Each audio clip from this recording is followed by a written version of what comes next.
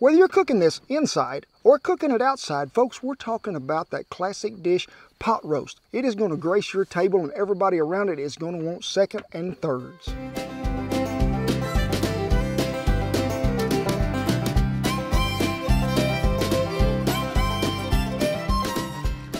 It graced our table so many Sundays, it did.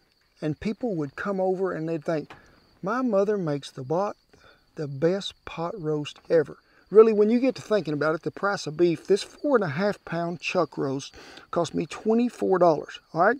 So you figure that in with the carrots, the potatoes, and the onions, and the beef broth, and we're gonna serve 6 to 7 people. We're looking at maybe $4 a plate. That's pretty cheap eating, especially when you can gather the family around there and bless it and have a good time. Now, I'm gonna show you how to cook this in a Dutch oven because I've had a lot of people been asking me, hey, can you do a chuck roast or a pot roast in the oven? We're going to walk you through the method to show you how really simple it is. It's a low and slow cook, and we're going to figure that out for you. But for you folks that want to cook it in the house, hey, I'm going to have it broke down to where you can cook it in a crock pot or you can cook it in the oven. The star of the show. That chuck roast has got that good marbling in there, but it's got enough fat content to it too that it's going to be oh so tender and juicy. Like I say, this one's weighing about 4.7 pounds.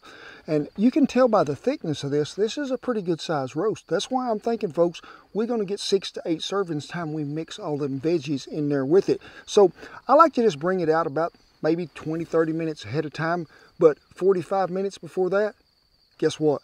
If you're cooking this in a crock pot, go ahead and get that thing out, turn it on high, put in 2.5 cups of beef broth, and just let it go to warming. But like I told you, we didn't always have chuck roast. We had an arm roast, which is up here.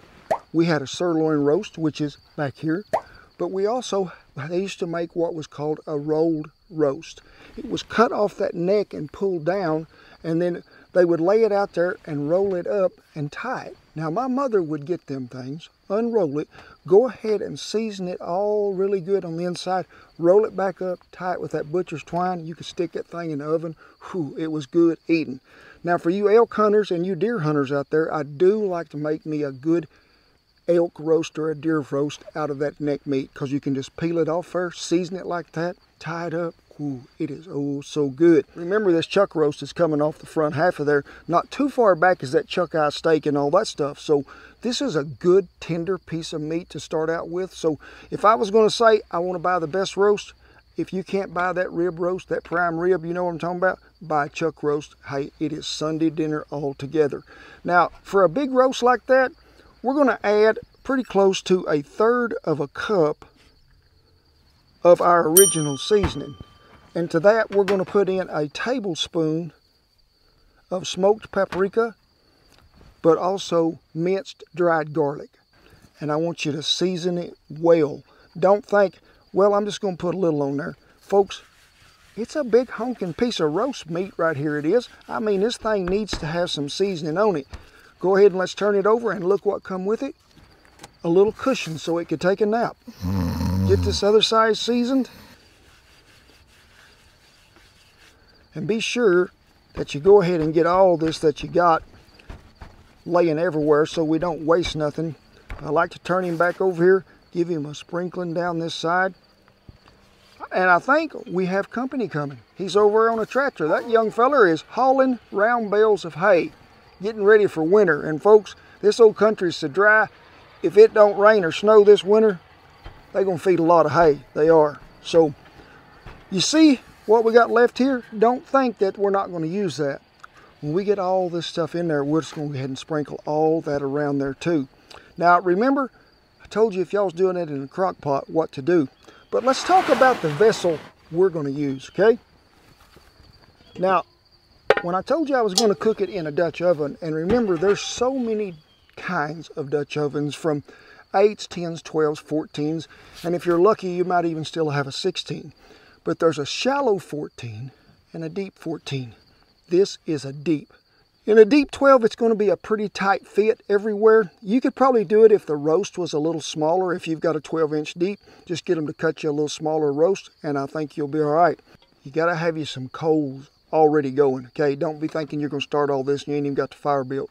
Get you some hardwood lump, which is charcoal, or get you some wood and burn it down to where you got enough coals to cook this thing, because we're going to need them. But I like to start out with, and I'm going to go ahead and tell you folks, if you want to really see this, how I used to cook it on ranches so many times, check out our turkey video to where we cooked a turkey breast in the ground. About the same cook time, but you're going to realize that, hey, we need something for that to rest on. And what is it called? Onion bumpers. They make them all around the world, they do. So get you 2 onion and just cut them up to where they're pretty even in size. The reason them are in there, folks, is to keep that roast from setting right there on that bottom of that Dutch oven, because if we have to really put some heat directly under to get this thing just like we want it, I don't want that roast to burn, because I want to cook it slow. So we're going to have some beef broth, we are, and I like to use about, I'd say 2.5 cups. Here comes the next thing. This beautiful piece of beef is going to lay right in here. And you can see, look how them onions have give it buoyancy, Shan. That is a big word for the cowboy. Onion life jackets, that's what we're talking about. You be wondering to yourself, ain't we gonna have no veggies in there? So we're talking about adding carrots and potatoes to this, but they ain't near as big as this roast. If we put it all in there at the same time, them things is gonna disintegrate and fall apart. We have the W sauce. I ain't even gonna try to pronounce it. I'm not. But I like to give it a generous shaking all the way across here, and then they go ahead and feel generous and put a little more in there too. You can buy a dried bay leaf, you can. But folks, to me, because my mother always told me, you put a bay leaf in something, be sure you remember how many you put in there, because you got to take them out. Have you ever eat a bay leaf, Shan? You know, I haven't. I haven't either, so I really don't know what the problem is. I know, everybody's stressed about eating them. So maybe we'll learn in the comments from this video about why you don't eat a bay leaf. I think it's just because they're like, kind of... bitter? Well, usually you're using them, they're dried, and they're just real brittle. Yeah. These are fresh, so I'm going to put about 4 in there, if they're the big size. So I love me some thyme. Let's take time to figure it out. You want to, Shan? So I like to put some around the outside edges, and you'll see me here in a minute. We'll go ahead and put some directly on top of that roast too.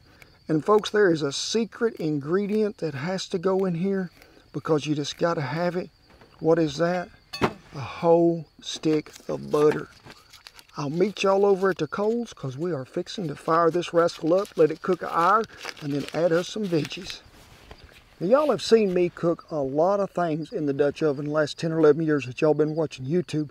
But folks, this is a little different method here. This is what I call the low and slow. We're going to build a moat and a bumper method. Now, you seen me where all them old coals were, because this old ground is so hard it is. And I use them coals sort of as a buffer to where I'm not going to start any fire in some of this grass, because it's pretty dry underneath. So I pull them way back out of the way, and I try to dig me a ledge in there about that deep all the way around. That way I can load more coals up in there, and you can see we're probably 6 to 8 inches away from the sides everywhere around that Dutch oven. Now go ahead and fill that moat plumb up, because we're going to have to add some coals to it as we go along. But go ahead and cover that top up good and heavy, because we can check it, we can see it. If it begins to brown too quick, we can take some of that off. Now, you could sure do this in the ground, and it's really a foolproof method. You know, dig your hole so deep, watch that turkey video, and you pile them coals in there about that thick, and then you go ahead and put that many more on top, cover it back up with dirt, let it cook 3 hours. You're not going to burn nothing in there, because you've shut all the oxygen off of it. But when I do it this way, I'd be on a ranch, and if I was doing it like this, I might start it at 7:30, 8 o'clock in the morning. That way I was going to let it cook probably about 3-4 hours if I had to get that thing good and tender to where it fell apart. I've cooked brisket in a Dutch oven the same way as this. You just got to be sure that you watch your coals, make sure you have plenty of them, because you're going to need them in the low and slow method. Now, this is something too that you're going to have plenty of hot coals for. When you get them first ones out, sure, you'll have time to burn some little stuff down, or start some hardwood lump over. It's probably going to take, I would say, close to a normal sack, 3/4 of a sack. Now, if you're using them big ones like that Fogo that we got there, it'll probably take pretty close to a half. But I couldn't tell you how much exactly wood it's going to take this much around there. But go ahead and have plenty, because you can use it, and if you ain't got it, you got to wait to make it. We're going to go 1 hour, and then we're going to add the veggie.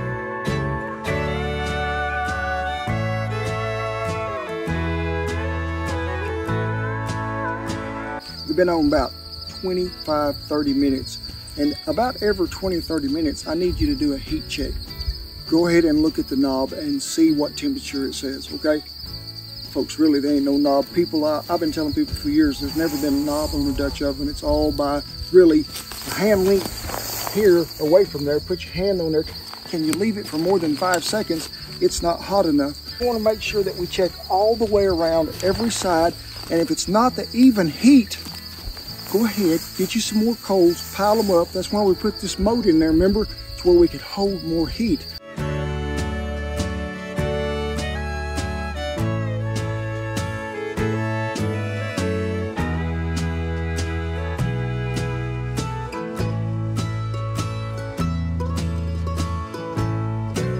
Been on 1 hour exactly we have. Remember, I told you we was gonna add the veggies?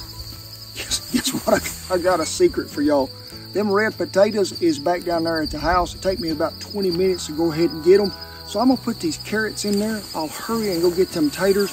Meet y'all back in here. I'll throw them in there and we'll see what happens. But see that trivet laying there on the ground? Always have you two when you're cooking, all right? Because when we take this off there, I don't want you to set it on the ground, okay? It's keeping ash, keeping dirt, keeping cow manure, everything in the world out of it to where when we put the lid back on it, it falls in there. So I have me exactly 1 pound of them organic baby carrots. And if you had them potatoes on hand right now, and I would use 6, 8 of them medium-sized red potatoes and quarter them, and I would put them around the outside edge too, or dump them up there on top. And remember that leftover seasoning? Just go ahead and let's give her a good sprinkling right there, 1 more handful, and then we'll put the lid on it. And folks, I'm gonna hurry and go get some taters. Probably, I'm thinking we're looking at 3.5 to 4.5 hours, depending on how the wood goes, what's going on in there, because I want that roast fork tender to where it falls plumb apart. Now to start, you know, we put them coals out there. I figure maybe with good hardwood lump or good hardwood that you're probably going to have to do maybe 3 more additions to it to get this thing done. Because leave yourself plenty of time. Get up 8 o'clock. You're going to have it, you know, for 2 o'clock meal, stuff like that. But give yourself plenty of time and make sure you don't run out of heat.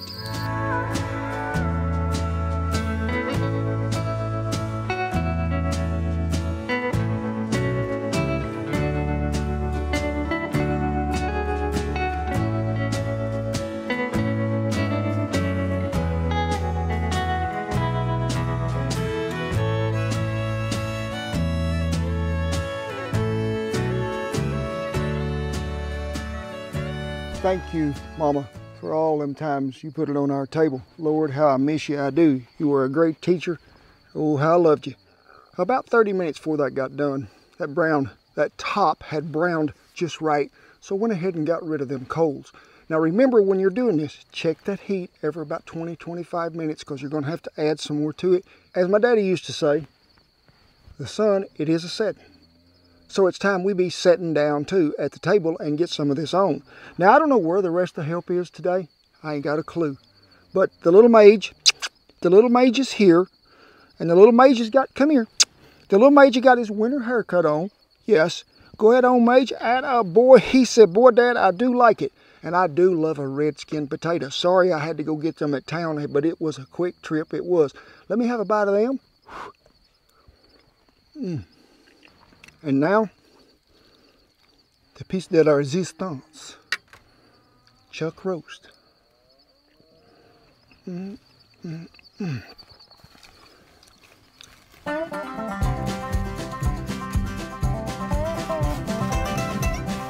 wow. Come on, come on, come on, come on, come on, come on. Whew. Well, you heard me say that graced our table. Many a Sunday noon meal after church, but mostly a Sunday night meal. Grandma and Grandpa come over, sometimes the aunt and uncles. We'd all gather around the table, and everybody would join hands. And folks, that's what I'm reaching out to y'all for, is to join hands with you, because we're going to bless y'all too, because y'all are such a blessing to me and Shannon. Because y'all watch our channel. Y'all are good, honest, caring, kind Americans and people all over the world. And we just love you so much and thank you. So if you don't mind, I think we'll just go ahead and bless it for Mama and all of y'all too. Our most gracious Heavenly Father, Lord, we just come before you very humbly, thanking you for the many, many blessings, Lord, that we have. Oftentimes, Lord, we overlook them and we take them for granted. The sunrise, the sunset, the people around us at a table, Lord. I just ask you to make us ever mindful of them folks that are sitting next to us, Lord, that we just squeeze that hand a little harder. Make sure we give them a hug before they go to bed. Make sure we tell them we love them. Make sure we care for them. In Jesus' name I ask these things. Amen. Well, I hope y'all enjoyed this pot roast in a Dutch oven. Don't get no better than that. It was a one-pot meal, it was. And as always, I tip my hat to all our servicemen and women and all the veterans that have kept that old flag flying over camp. We just appreciate you one and all. Please be safe, and we'll keep all of y'all in our prayers as well. Rest of you, come on in here. It's family hug time. I'm not going to squeeze you tight because somebody said I broke the ribs last week. So I'm just going to give you a little old bitty one. There you go. God bless you each and every one, and I'll see you down a classic comfort meal pot roast in a Dutch oven trail. You see me right there about 30 minutes before it was done. And the reason I was looking off is because when you go to mentioning food, the crew come back. Come on. Come on. I don't want y'all to get left out. Come on, let's have a bite. Have a bite. Mage says, does that mean I get 2 bites? Beak says, I am ready. Good job, Beak. Duker, say.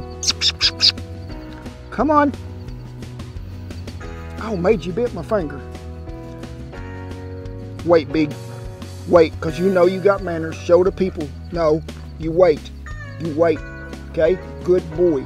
You just keep waiting. Thank you so much.